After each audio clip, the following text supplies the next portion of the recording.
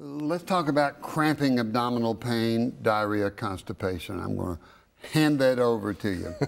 Well, cramping abdominal pain is exactly that. We talk to people a lot when they hear their bowels make noise. There's some hypermotility of the gut that can produce symptoms such as pain or bloating. Certainly our diet plays a role in that some of the dietary products we take can ferment within the bowel, producing methane and carbon dioxide gas, and therefore more distension, more discomfort.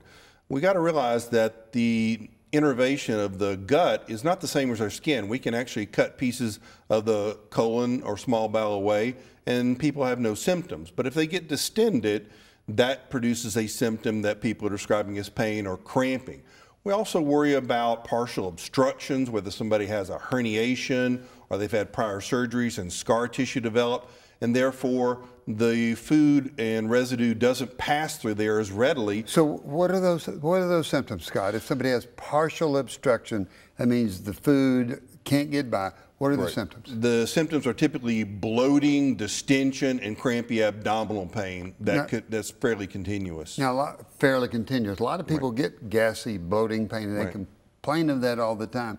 Is there a chance they have partial intermittent obstruction? That is always a possibility. We just discussed risk factors like multiple previous surgeries being one of the big risk factors we always worry about. How do you treat somebody that's got distension, gas, cramping abdominal pain? Well, we try to alter their diet. We ask them to look at the diet they're taking, avoid a lot of synthetic sugars.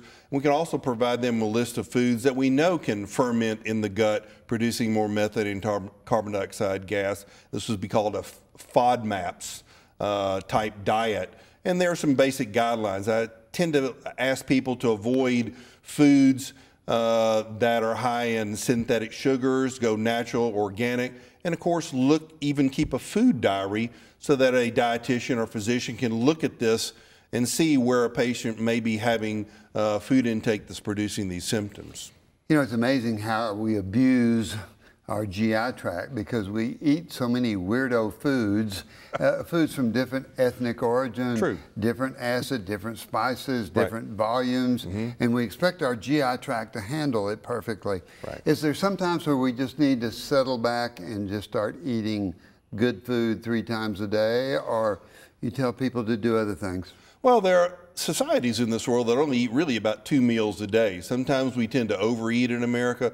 Our portion sizes can be too big, or certainly we go back for second or third helpings. I would encourage a patient to sit at the table for 15 minutes before considering a second round of food and to listen to their body. Yeah. Let's talk about constipation. How do you define constipation? When does a patient know that they really are not having regular enough bowel habits? Well, constipation, by and large, can be different things to different people. We define it as having less than 3 bowel movements per week, or at least 1/4 of the bowel movements involving either straining, excessively dry, hard stools, or not going to the bathroom at all. If somebody has constipation, I would think that most people could handle that by what? Well, certainly looking at the diet and drinking more fluid and eating more fiber. Does that help? Yes, it does. Most of us don't come close to the 30 grams of fiber we should eat every day. And so how do you teach somebody to eat more fiber? More fruits and vegetables? More fruits and vegetables, read the labels, eat smart, as I say. Is there fiber supplements that you can get over the counter at the drugstore? Fiber Med, some of those, Metamucil. What are some of those? Citracil, Fibercon. Some of these are tablets, some of them are loose tablespoon. We like to have somebody try several and see which one seems to fit them best. But most people tolerate a capsule as a fiber supplement on a daily basis. And how about something that stimulates the GI tract? A laxative of some type? Well, the biggest gut stimulant can be caffeine, either in teas or coffee. Certainly, stimulant laxatives fell out of favor for a while. They now are commercially available and over the counter. We still caution people to use them only moderately or as little as they need. Much better to eat a smart, high fiber diet and drink plenty of fluids. So when does the patient ring the bell that says, hey, I need to see the doctor? When does too much constipation, too much diarrhea? Well, certainly, from my perspective, I would encourage everybody to utilize their insurance benefits and get a screening colonoscopy when they're due to have it. Don't wait to become symptomatic. Certainly, change in stool caliber gets our attention. Blood in the stool gets our attention, sometimes mucus, but also generalized abdominal pain that's more frequent than once or twice a week.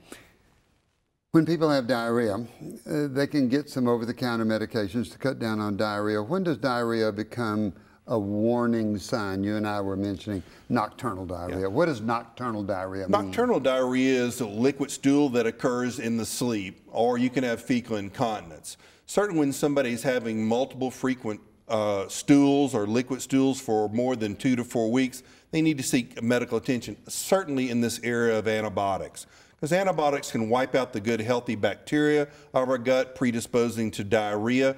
More and more people are traveling overseas and eating more exotic foods, and there are medications that can induce diarrhea. So it's an important thing to talk over with your doctor and your GI doctor. Before we get out of here, I want to talk about probiotics, because I know you're a fan of probiotics. Right. What are they, and is it just sort of a label?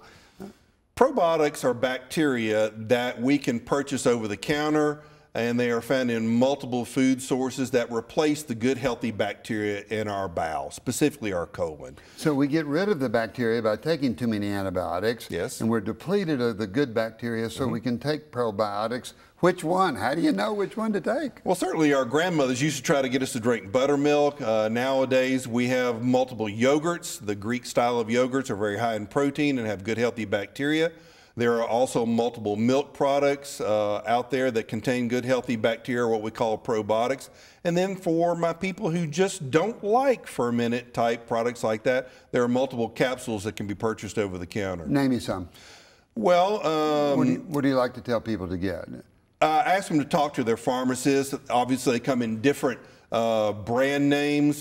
Typically, a probiotic may have as much as 5 to up to 30 billion bacteria per dose. Wow, that's a huge, huge, huge amount. Would that overpower the system? Not really. I have trillions in my colon right now. Yeah. So, but supplementing this every day.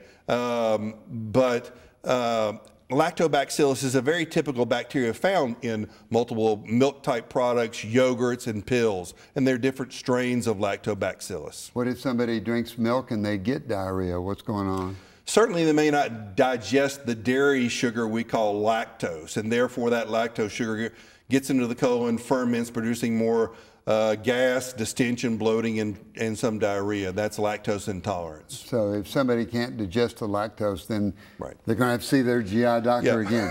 Correct. It's amazing how much the GI tract can take over somebody's life. True. Are the simple 7th grade health class measures of exercise, eating properly, drinking lots of liquids, and taking care of yourself, are those still? Yes, and using common sense. Listen to your body.